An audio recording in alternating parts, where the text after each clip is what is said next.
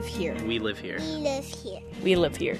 A project exploring race, class, power, poverty, systems and the people they touch. I'm Emmanuel Berry. And I'm Tim Lloyd. And from St. Louis Public Radio, this is We Live Here. On this episode, one long road, one big divided region. We give you a historical outline for the jigsaw puzzle of municipalities that make up St. Louis County. And then we spend some time with people living in different parts of that system. You know, different areas of town that are predominantly black and predominantly white. This was all farmland. Dohak's restaurant was on the corner of Lindbergh and Lee Ferry, and then Dave Sinclair Ford was built. It got to be like it was a fire sale at the subdivisions here. There was so many on a Sunday afternoon, open house, there was so many for sales. There were quite a number of Hispanics that lived here and had their businesses along the St. Charles Rock Road area. What's driven so much of what's bad about today is our family. We don't have a family structure.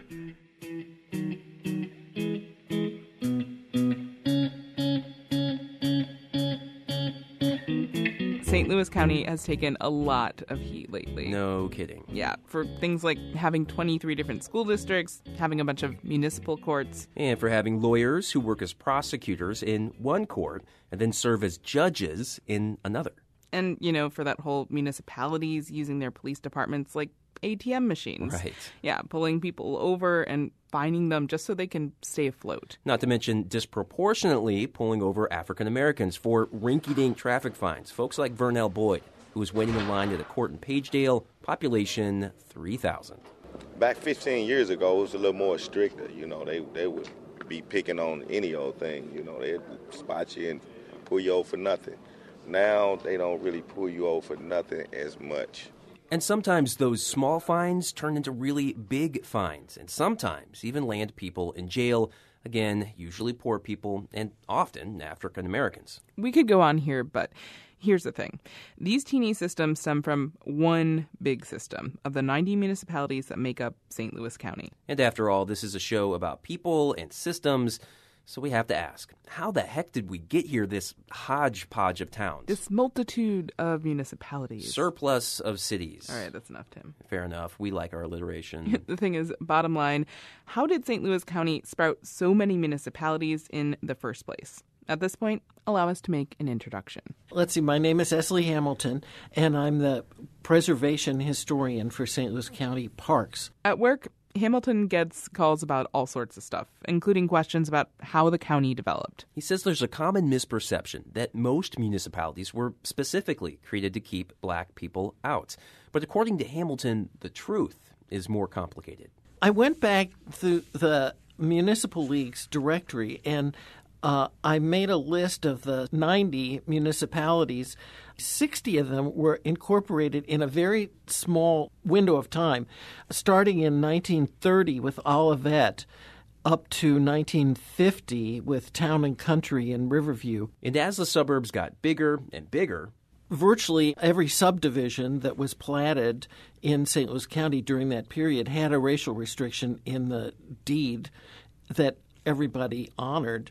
These covenants were already being used in the city of St. Louis. Yeah, and the restriction was that houses could only be sold to white people. So, in other words, racist housing policies were hardwired into these new subdivisions. So what Hamilton's really getting at is that people didn't need to create municipalities to keep segregation in place. He says the primary motivation for all these new towns was that the county had an old-school governing model set up for rural areas. And that model didn't do a good job providing services. Yeah, you know, things like good streets, garbage collection, policing. Yeah, exactly. And that motivated people to create their own little governments for these new white-only neighborhoods. And on top of all of that, Missouri state laws made it really easy to form a municipality. So, in theory, you could create a town in just a few months. And it should be noted that some of these municipalities had zoning laws that kept housing out of the reach for poor people, regardless of race. But remember how that big uptick in the number of municipalities stopped around 1950? Well, Hamilton explains what happened. The county passed a much more modern charter that set out modern departments, requirements for professional qualifications for department heads, and really put the county on a much more professional basis. About the same time, based on a case from St. Louis, Shelley versus Kramer, the U.S. Supreme Court ruled that race restrictions in deed covenants were unconstitutional. So you would think that would be the end of white towns keeping black people out. But people found a workaround. Of course. Around this time, Hamilton says you started to see a rise in what some people call blockbusting or redlining. Basically stuff realtors and banks did off the books to keep black people from buying houses in certain parts of town. But back to the formation of all these municipalities. Missouri law had been changed to make it harder to make a new town. Since 1950, only 12 municipalities have been formed in St. Louis County. And yet, our historian friend Elsie Hamilton says that it's in these post-1950 towns that you can start to see race specifically playing a factor by way of zoning laws. Most notoriously blackjack, where blackjack was specifically incorporated to block the construction of a multifamily subsidized housing project, which was definitely race-related. I mean, I understand what you're saying, that these housing covenants were already in place, so this, arguing that the municipalities specifically were created to reinforce segregation is open to a lot of interpretation. But there's also the flip side of that this system of municipalities maintained that system of segregation. Oh, I think that's true.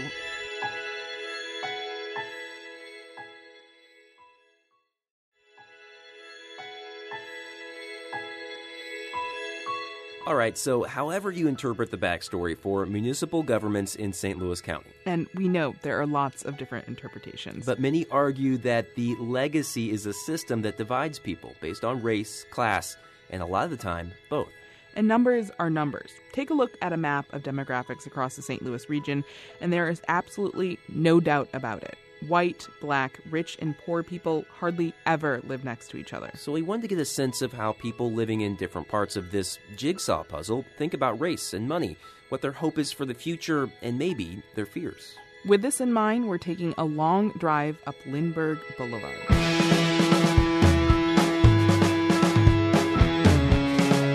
The road is shaped like a giant letter C and hooks its way from south to north. And you can see these divisions as you travel from south to north along Lindbergh. So our buddies in the St. Louis Public Radio newsroom helped us out by spending time with people who live and work along Lindbergh. We begin with Jason Rosenbaum, who starts in South County with the son of a local legend in the car biz. So I'm driving down the highway and I get off at Lindbergh Boulevard, and I'm driving through South St. Louis County. It looks pretty much like every other part of that part of St. Louis County. Strip malls, modest homes, the whole shebang. And I see on my right-hand side a sign for Dave Sinclair Memorial Highway. So does the road actually change its name there? Not only does it change its name, the name change was instituted by the Missouri General Assembly. So, I'm sorry, not from here, but Dave Sinclair. Who is Dave Sinclair? Well, Dave Sinclair is one of the biggest car dealerships around, and he's known for his distinctive advertisements. Hi, I'm Dave Sinclair, the South County Ford dealer. Ford is going all out to sell a lot of cars this month. So, Dave Sinclair, Ford Auto, it must be a pretty big space. It's a big and a busy place. I actually had to wait about 40 minutes to talk with James Sinclair, the son of Dave Sinclair. But it didn't always start that way. When he moved to Melville in the 1970s, he says what surrounded him was basically fields. This was all farmland. Dohak's restaurant was on the corner of Lindbergh and Lemay Ferry, and then Dave Sinclair Ford was built. But it turned out it was a good business decision to move to Melville because in the 1980s, the place boomed, and according to Sinclair, the dealership became one of the biggest in the entire country. In 1972, when my dad, Dave Sinclair, moved out here, he was already the largest Ford dealer probably in Missouri or the central United States. And then in the 80s, he was the largest Ford dealer in the United States of America for 3 years in a row. And that you can tie that directly to the population growth in the South County area. Oakville, Melville, Sunset Hills, Arnold, that the population just exploded here, kind of like it did maybe in the 90s in St. Charles County. So I want to set the scene a little bit more for Melville, just in terms of the numbers. Tell me about the demographics there. Melville is primarily white. I think that it's in the 90s as far as the racial composition there. There is some diversity within ethnicities. There's a large Bosnian population that lives in South St. Louis County. But as far as racial demographics go, it's probably one of the lesser diverse places along Lindbergh Boulevard. Okay, so we're talking about Dave Sinclair, his son James Sinclair, big-time car guys, a legendary family in the car biz, recognized by the Missouri State Legislature, yada, yada, yada. But we should step back and note that before all of this, Dave Sinclair was a cop in St. Louis. Yes, Dave Sinclair and his family grew up in North St. Louis City, and Dave Sinclair was a police officer before he was a car dealer. And that's provided his son with a unique perspective on what's gone on since Michael Brown's death. It sickens me to see St. Louis on the national news the way we have been portrayed. There are issues that need to be addressed, but they need to be addressed. They don't need to be shouted at, and they certainly don't need to take it out on the police. And James Sinclair went on to talk about a refrain that we've heard a lot in the last 6 months or so, and that there's good police and bad police, good citizens and bad citizens, and there has to be less yelling and more talking about problem solving. So James is reflecting on what's happened over the past few months, but how does he say we move forward? I think it goes back to what I just said, that the many sides of this debate, quote unquote, have to stop yelling at each other and have to be less firm in their positions and start talking about common ground. And that could be a difficult thing when both sides are so strong in their opinions, whether it be people who gravitate toward the pro-law enforcement side or those who want law enforcement to change. But in his view, things aren't going to change unless people in this entire debate see each other as people. Just like he sees policemen as more than just mindless, faceless automatons, because they're like his father. They're people that are in the community, and until, in his view, that sort of mentality comes to the forefront, not much is going to be changed. Okay, so our next stop along Lindbergh Boulevard is Kirkwood, and to take us there, we asked Joe Manis, one of our crack political reporters, to go back to her roots. So your roots are in Kirkwood? I'm confused. Joe's from Indiana. What are you talking about? Explain. Yes. Well, I am from Indiana, but when I came to the Post-Dispatch in the mid-1970s, Kirkwood was among the towns that were on my beat. Mm-hmm. Back then, all the young reporters were assigned some of the 90 municipalities and 24 school districts in St. Louis County, and that's what you covered for a while. And I had Kirkwood then. I also had Hazelwood, some others. So I got to know Kirkwood pretty well back then. All right, so here you are, this crackerjack young reporter covering Kirkwood. What was that town like around then? Well, in the late 1970s, they were really trying to reinvent themselves. They had raised some houses and businesses to put in a Target with a big parking lot and everything right in the middle of downtown. And they decided that had been a big mistake. So what they did was they instituted a development plan that centered around being an 1880s railroad town. And Kirkwood has this beautiful old rail station. Correct. Yeah. So this was all part of that. So anyone who was renovating their business or putting in a new development needed to have a design that fit in with that image. So something else also happened about that time. There was a big mansion just south of downtown that was in bad condition, and there was discussion about whether or not to demolish it. And two local residents, women, came in and asked the council for approval to have it zoned so that they could put in a children's museum. Now, it started out small, but now it's this gigantic, the Magic House, which is one of the most successful children's museums in the region. Yeah. Well, I mean, it sounds like Kirkwood put a lot of effort into downtown if everything is train-themed. I mean, what's it like now? Did that stick? Yes, I like it a lot. I go there all the time. I live in Webster, but I like their library. I like their farmers market. They also have a lot of downtown restaurants and coffee shops. The downtown is very vibrant, particularly compared to some of the other municipalities in the county that don't have such an alive downtown. You really notice it when you drive along Lindbergh, which becomes Kirkwood Road when it hit the boundaries of Kirkwood. Lindbergh, the road of many names there. Now, Kirkwood, if you want to know a little bit about the demographics, it's about 88% white, according to the latest census, about 12% minority. So it's fairly diverse, although like many communities in St. Louis area, it does have pockets. There's an old African-American community called Meacham Park, which is south of downtown. And so many African-Americans still live there. And Kirkwood generally leans Republican, but that's changing slightly. They just elected their first Democratic state representative in a while. But that aside, it's a community that's known for its volunteerism. It has a real bipartisan spirit, a lot of civic interest, a lot of involvement.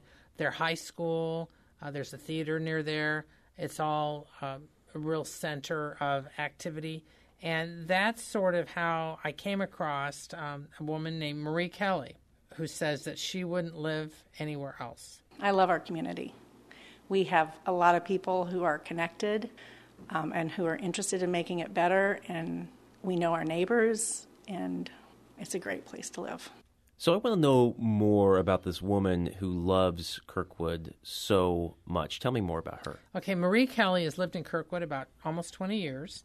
She's in her mid-50s. She's white. She was a volunteer in the public schools there and just recently was elected to the school board. So she's very passionate about education. She has 2 daughters who are still in high school. She has a son who's now in college.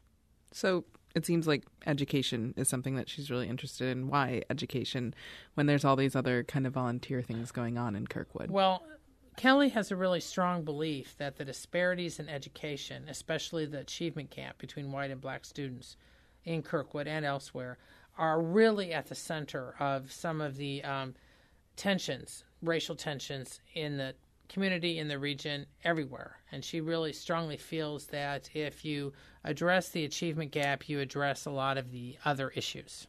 And I think being on the school board, I have a broader perspective of the community and how different people have different opinions, and they come from different walks of life. Maybe senior citizens think of things a little differently than a parent.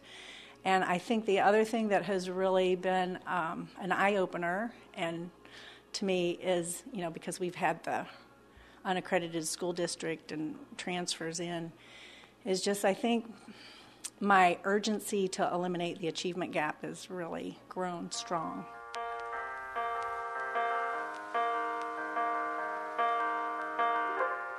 For someone who's not from the St. Louis region, what are these stereotypes that are typically associated with Frontenac? Well, Frontenac is first and foremost usually known for Frontenac Plaza, which has a number of high-end stores. The very wealthy shop there. Oh, by the way, this is Nancy Fowler. She's our colleague. She went to Frontenac. The homes are large, and there's a 1 acre limit. They have to be at least on 1 acre, except those that were grandfathered in. 1 acre limit. Yes. The average income is something along $160,000 household income. It is a community where people don't generally leave. There's not a lot of turnover. As Chris did, he kind of illustrates that in that he bought back the family home. It changed hands once before. Tell me about what his home looked like. Just describe that process of driving up to his home. Because if he lives on 6 acres, first of all, where are there 6 acres available in Frontenac right now? And just tell me about that process driving up to his home. Yes. Well, the home is on Clayton Road. It's not too far from Plaza Frontenac. The home sits back 350 feet from the road, which that's huge. Is a long distance. Yeah. To get to the home from the road, you travel over an actual bridge under which some sort of water runs and under an 80-year-old cottonwood tree, and it almost seems as if you're driving into another, place and time. Is that like fairyland, kind of? It is. So you're in this space that is isolated just because of the size, because you have to drive down a giant driveway. Do you feel like in some ways the community in general is isolated from a lot of the other things going around it? I don't know if I can speak to that. I mean, certainly Chris Kerr said he lived in a microcosm and that the things that happen elsewhere don't seem to affect him. Did you get the feeling that anything changed for him after Ferguson? That any worldview, any questions were raised? Just internally with him, in your conversations with Chris, did you feel like for him that things had changed or that he felt anything post-Ferguson? Well, when I asked him that, you can clearly hear his response, and it indicates that the answer is no. No, I didn't get involved. I what followed day to day, until you know the facts. I feel pretty strongly, passionate about this. To really know the facts, you can't judge. You have no idea, and everybody's racing to do that for whatever agenda they may have. But that's what happens, and it happens all the time. So I don't follow these types of cases, whatever it is, a national case, the new case, the next one that comes up, that whatever agenda somebody's running and wants to do it. I don't care. It's not relevant to my life. So if I hear it on the news, but I stay out of it. So post Ferguson, I've noticed being out, as a reporter going out and talking to people about race, that sometimes you bring up this issue of race and people are really anxious, really nervous to share their opinions. Some people are very forthright with their opinions. What was just his general mood, his demeanor when you asked him questions about race? Well, Chris Kerr was very, he easily talked in general terms about race, as you can hear in this tape. I don't think there's a great divide. I really don't. I think there are a few that want to believe it's true, but no, I don't think so. But when he talked about why St. Louis may be having problems, he agreed with his father-in-law that the problem is that kids aren't growing up in two-family homes and that fathers are missing and that mothers are at work. And when I pressed him on that as to what the reason might be, you can see that it became kind of awkward. What's driven so much of what's bad about today is our family. We don't have a family structure that's the basis for how what makes our country great. It's just it's gone, and that's why we have so much more unrest, so much more crime, and so many more problems today.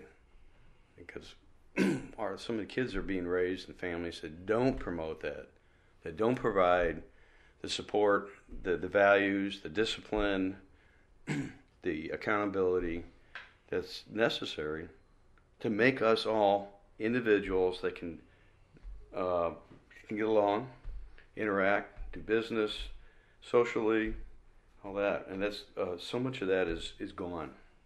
We don't have that same structure as we did when I was younger. Why do you think that is? Well, probably a number of reasons. I'm not sure if I really want to get into it. I don't, if you don't mind. I'm just wondering, as this guy who's really at the very, very top of what, in many respects, you can have in St. Louis, he's got it all, right? What's his hope for the future? Just keep on trucking? Exactly. He and Martha both agreed things are good, life is good. They wouldn't change a thing. They just hope for the best. They said they just try not to get into situations where they have to hope for anything.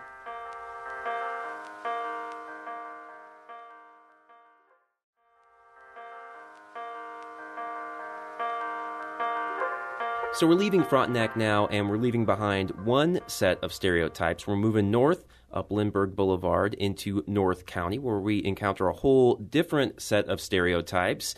And we're stopping in St. Anne. And to take us to St. Anne, we have Dury Buscarin. Tell us a little bit about the city. What does it look like?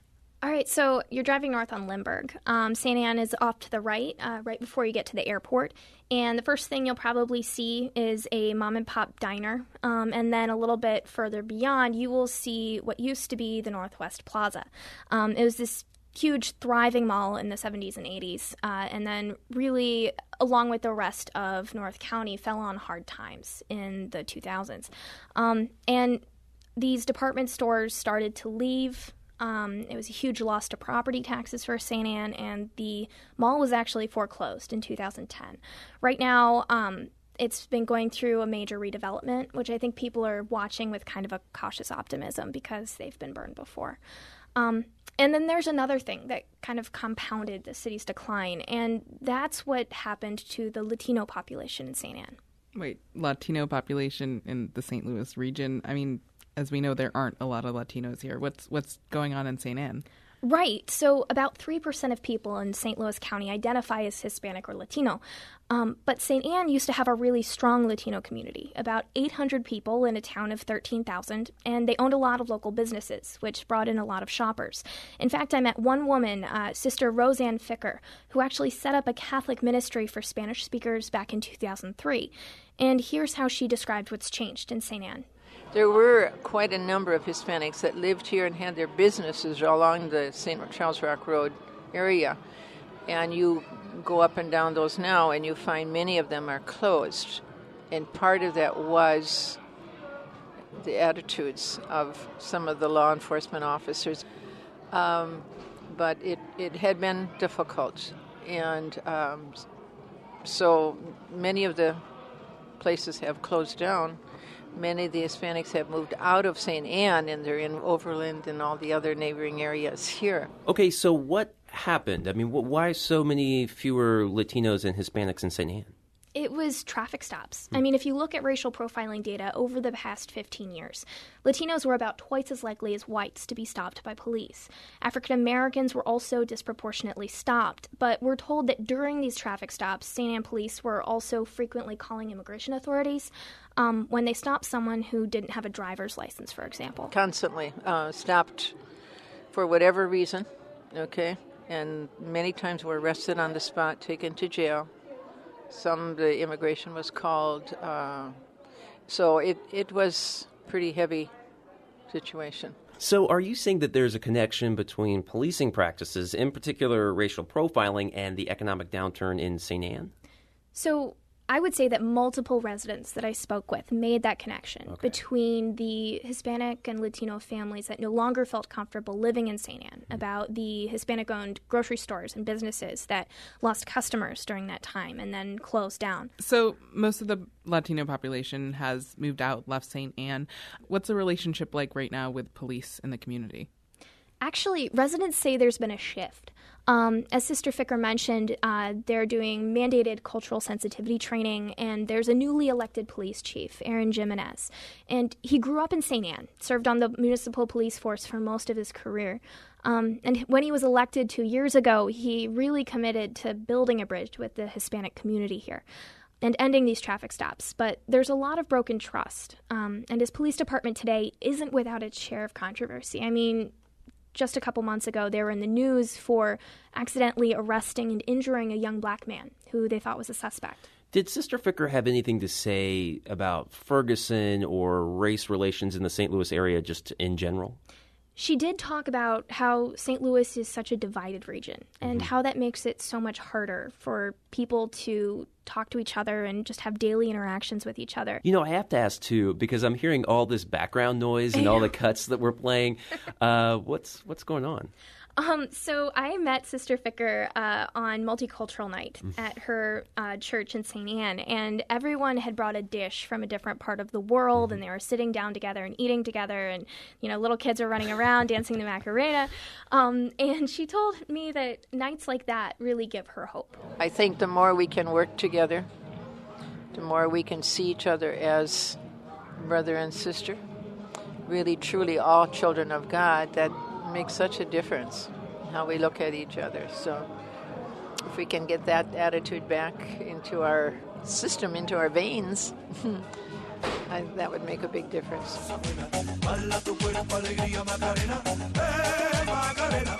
All right. Well, good luck getting that song out of your head over the next, I don't know, half an hour or so, you'd say? Yeah, I'm already really annoyed right now. I'm very annoyed right now.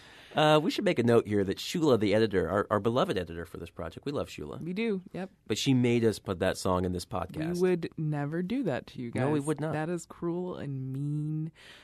Let's get away from the Macarena. Let's move beyond this, continue with the podcast. So next, our next stop, I guess. It's not a stop quite. It's a detour. It's a detour. Tim took us on a detour. Tim, where are we going? All right, so I admit I broke the rules, but I traveled through Florissant to get to this destination, and Florissant technically is a stop along Lindbergh Boulevard. And it's one of the big municipalities in St. Louis County. It has a population of about 52,000. About 70% of people there identified as being white on the most recent census. 28% said that they were black. It's pretty middle class. Median income is roughly $52,000. The housing stock, it looks like North St. Louis County. So it's 50s, 60s, 70s style ranches and split levels. Florissant's southern border stops at Interstate 270, which is just this big highway that commuters in St. Louis have come to know and love. You're being sarcastic. I am being totally good. sarcastic there. Okay, good. And just across 270 in Ferguson, which I think is a municipality that needs no introduction at this point, is the Florissant Valley campus of St. Louis Community College. Oh, so the college... This is where I broke the rules. The college is in Ferguson, is right, what you're saying? Exactly. Okay, but Ferguson doesn't touch Lindbergh. No. Lindbergh at all. Yes. I know. Okay, Tim, why are you doing this? Well, I met someone... these rules for a reason. I know. Why are you doing this? Fair question. So I met someone there who I think can kind of give us an interesting window into race relations across a region that's carved up based on race and class. Okay, so who is this person? All right, her name is Mallory Barnes. She's 28 years old and African-American, studying to get her associate's degree in paralegal studies. And on top of going to school, she's also working, get this, 3 jobs. That is a lot of jobs to work. Yeah, it's a lot of jobs to work at. But I caught up with her just after she got off work and before class in the student center at this St. Louis Community College Florissant Valley campus. And she just has this, just really positive attitude about things. I do like being able to wear these different hats. Like, it's made me think more about what I see myself doing in the future. And I like that I'm able to manage it all, too. But yes, in the near future, I would like to just have 1, maybe 2 jobs. So she's planning to go on and earn her bachelor's degree, and her dream is to go to law school. But Mallory says, as it stands, it's pretty hard to see how she could afford that. But, you said she's working 3 jobs now. What is she doing? Right, so she does some filing work at a law firm in St. Charles County. She works at an Irish bar. And on the weekends, get this, she gives out free booze at supermarkets. Seriously? Yes. Yeah. Technically, this is called being a promotional model. And she goes to supermarkets all over the region on the weekends. Who doesn't need a drink when they're going through a crowded grocery store on the weekend? Because I know I do. Yeah, but even though she brings free booze and this really upbeat attitude with her, I wondered, as an African-American, if she gets treated a little bit differently based on where the supermarket she's working at is located in this big divided region. Yeah. For the most part, most of them are the same as far as how I interact with people and how they interact with me. There are a few in South St. Louis County where it's just not the same. I'm not received the same way. I'll put it like that. Like, I'm there, but I'm not there. Whereas everywhere else, you handing out free liquor, they want to know what's up. I try not to, think about it too much. But there is, that sense of, well, maybe it's because I'm black.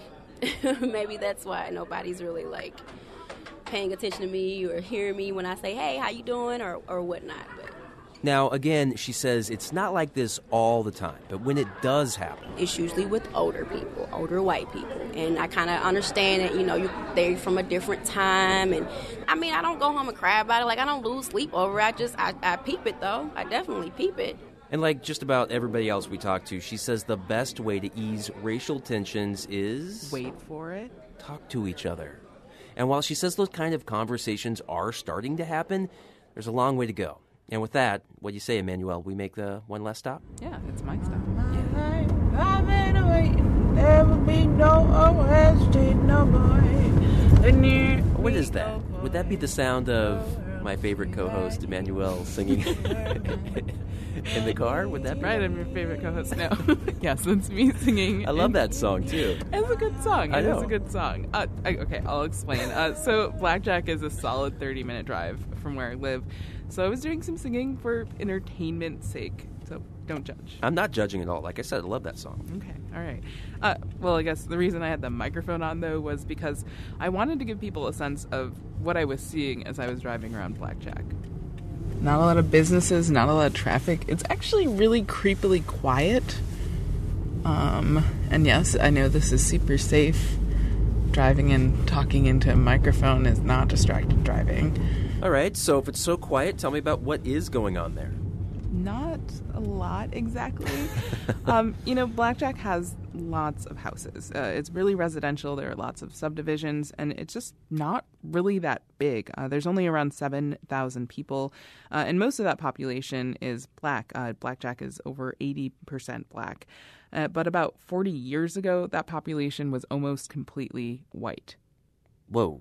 That's a big change. So what's going on there? Yeah, that is a big change. And I wanted to get a sense of what that change actually looked like. So I wanted to speak to someone who's been living in Blackjack for a while. So I found Benjamin T. Allen Sr. He moved to Blackjack in 1974. And when he moved to the area, there were hardly any other black families.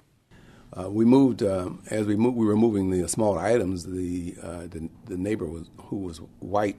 The wife came over and asked who was moving into the house, and I identified myself as the owner. And she then told us merely that her husband was 6'2" and that he was a karate expert. And we all looked at one another as to what did that mean, and she never really said hello or anything else, and she just wanted us to know, and she turned around and she left. Then once we moved in, there was a white couple on each side of us, and for 1 year they didn't even acknowledge that our presence here. They never spoke, they never made eye contact, and then finally, after about a year, the neighbor on the left came over one day when I was unloading in my garage, something out of my car from work, and he said, "Can we have a beer?" Which shocked me, and that began some of the getting along.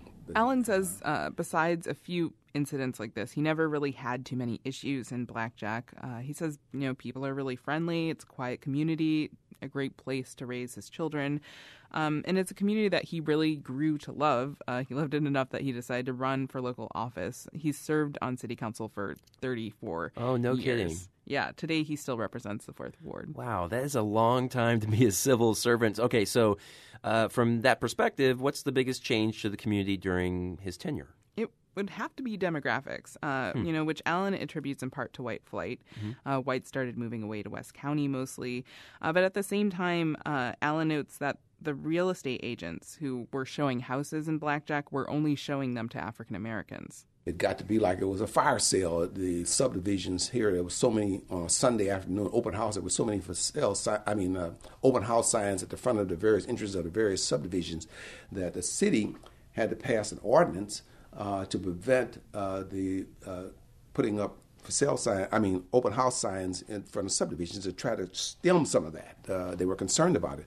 But that was the normal white flight that once that blacks became somewhat of a majority or percentage, that property values would go down.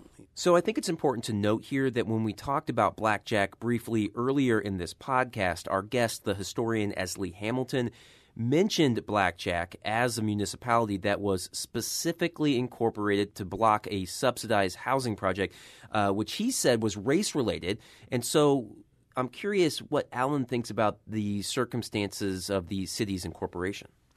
He says he understands why there was this desire to block the housing project. Because, no kidding. Yeah, because at the time, this was shortly after Pruitt-Igoe. At that time, it was right during the time when HUD, the federal government, was failing in the Pruitt-Igoe, Peabody, Clinton, and it was quite upsetting. So the people, of course, I could understand them being upset, and I agreed with them because I would have voted the same. I would have been the same way. All right. So if I understand him correctly, he's saying that Blackjack's founding wasn't so much a race thing as it was a reaction to the stigma and problems of public housing, especially in the wake of Pruitt-Igoe. Yes, Pruitt-Igoe was this huge housing project that was built in the 1950s, and it was supposed to kind of be the future of public housing for the entire country, but things spiraled out of control. There wasn't it wasn't maintained properly, and it became a hotbed for crime, and literally was demolished in the 1970s. And, just before Blackjack was founded. Yeah, just before it was founded. And Alan actually witnessed this.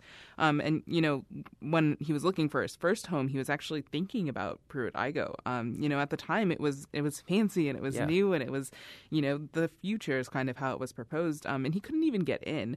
And in hindsight, he's really glad that he didn't. I'm just trying to put all this together. If he was around when Pruitt-Igoe was going up, he must have lived during the housing covenants. Yeah, he did. Benjamin Allen actually grew up in the Ville, right, which was one of the few areas where blacks could live in the city under housing covenants. He grew up in that system of separation, and he grew up when, people weren't accepted for who they are. And today he says a lot of those things are still ingrained. And he doesn't think that they're going to change in his lifetime. He doesn't know if Ferguson will change things either. It's brought about more conversation about race relations and that sort of thing. What will come out of it, I don't know. Oftentimes things are like a flash. It happens and then it dies and then disappears, and you go through the same thing over and over again. And there's always some kind of commission or board or something that's going to study something and they've studied things to death, and it's the same study. And when you already know what it is, it has to do with race, period. I'm sure by this point you'll all have your own conclusions, but here's the big takeaway for us. Easing racial tensions is complicated, but everyone we talked to said a good place to start is just by hanging out with people who are different than you. And not just at a commission meeting, but at a coffee shop. Not just in the break room at work, but waiting around during parent-teacher conferences. Not just at a demonstration for or against police, but at a block party or a backyard barbecue. But there's a system in St. Louis County that makes it hard for all of those interactions to actually happen in the real world. So, on our next episode, Growing Up in a Divided Region, how what kids see in school shapes how they think about race and money. We'll have that for you on March 23rd, and from there we'll start our regular schedule of posting episodes every other Monday. We Live Here is produced by me, Emmanuel Berry. And me, Tim Lloyd. Shula Newman is our beloved editor and fervent dog lover. Margie Frey-Vogel is the editor of St. Louis Public Radio. Our theme music was composed by Cassie Morgan. From St. Louis Public Radio, this is We Live Here.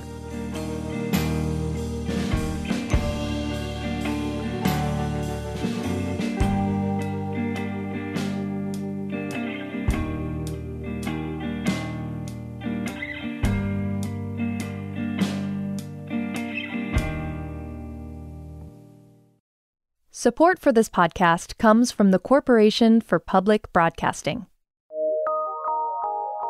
From PRX.